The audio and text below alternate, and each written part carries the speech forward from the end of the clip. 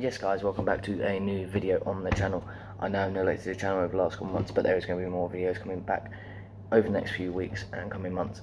As you can tell by the thumbnail, by the title and by my barnet, I've had my hair dyed. It was all for charity, it was all to raise money for Macmillan. We raised £190.72p on the night of the event. The links will be down below to donate to Macmillan, and also a brilliant charity which the girls who dyed my hair are raising money for by walking up Mount Snowdon. They're walking up it for Shay Smiles, which is a charity very close to their hearts. The links will be in the description. Please go and donate and help them raise as much money as possible. Also a massive thank you to Little Red Trolleys Entertainment for letting us do this on the night. What you're now going to see is what happened on the night which led to this. Please like the video, subscribe if you're new, comment down below what you thought of the video, and don't forget, if you can, donate to Macmillan and Shay Smiles. Thank you guys. To a shop that buys hair to raise money for their ill father.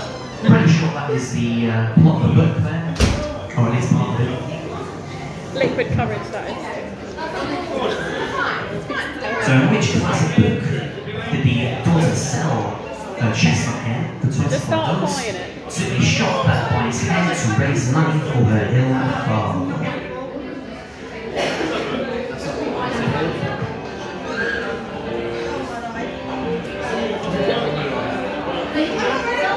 You can do it.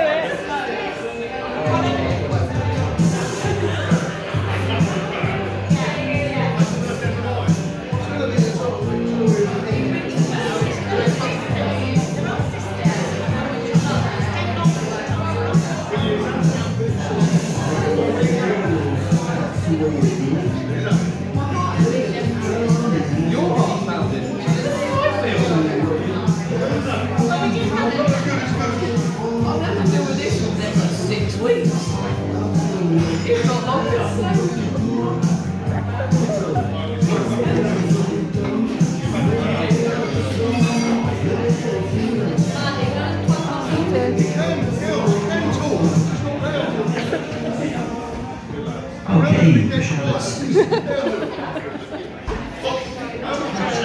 which haircut is often described as business in the front, party in the back?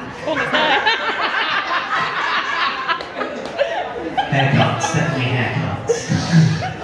So question 2, which haircuts is often described as business in the front, party in the back?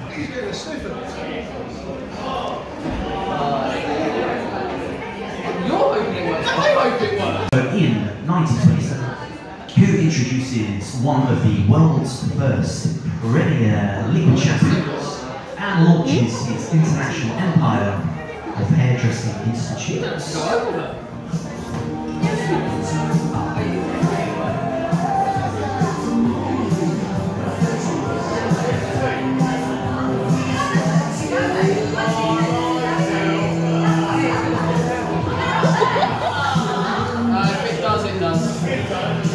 At least he's accepted it.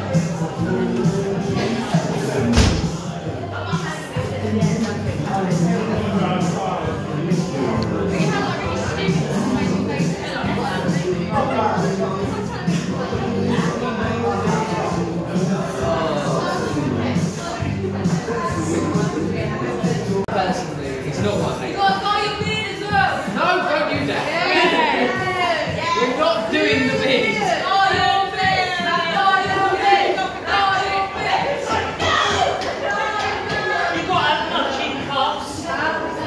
Connor, if you don't leave this building tonight looking like Philip Schofield, something's horribly wrong.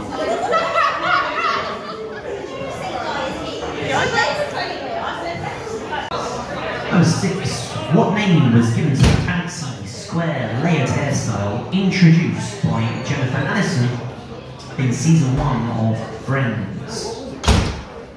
The clue is in If the you know question. this one, you want to. So what name was given to the bouncy, square, and has his own hair care range in high street stores?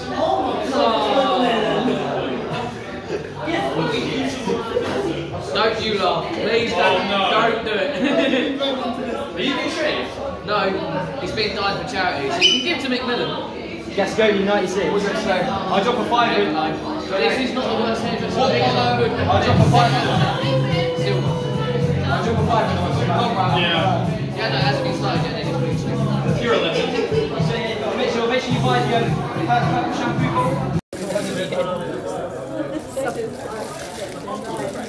Fuck's sake. Oh, can we not just pour the big bucket over? No, Harry. Oh, that's warm. Oh. It will be fucking warm. He's taking all your off. Could have done a whole bucket of ice. Oh my god. It's a fucking titty. It's fine, we're dying it, it's fine. No, it's all gold. He's not got balls, don't tell me this. Come on, they use hair removal. No, they probably fucking did. We just got beaten the ball.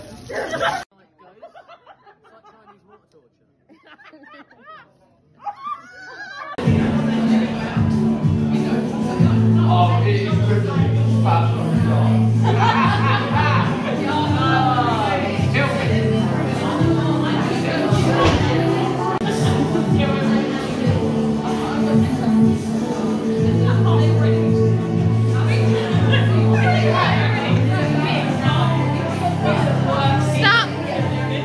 Start on the longer bit, like at the back of the longer bit. We told them how to do it.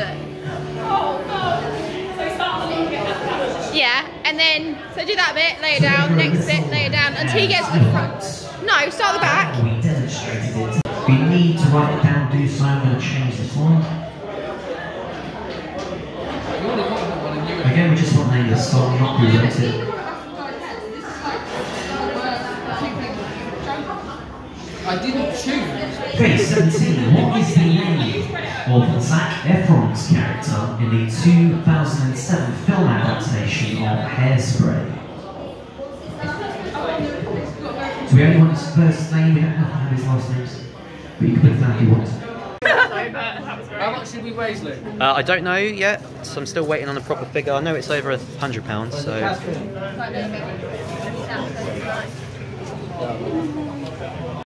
There he is, Jack Frost.